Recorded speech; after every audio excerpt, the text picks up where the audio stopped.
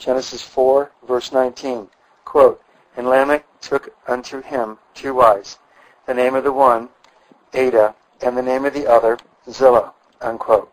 And Lamech took unto him 2 wives. He was the first we read of that introduced polygamy, contrary to the first institution of marriage, whereby only one man and one woman were to be joined together and become one flesh.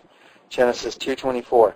This evil practice, though it began in the race of wicked Cain, was in later ages followed by some among the people of God, which was contrived because of the hardness of their hearts. Otherwise it was not so from the beginning. This was the first instance of it known. Jarkin says it was the way of the generation before the flood to have one wife for procreation of children, and the other for carnal pleasure. The latter drank a cup of sterility, that she might be barren and was adorned as a bride, and lived delicately. And the other was used roughly and mourned like a widow.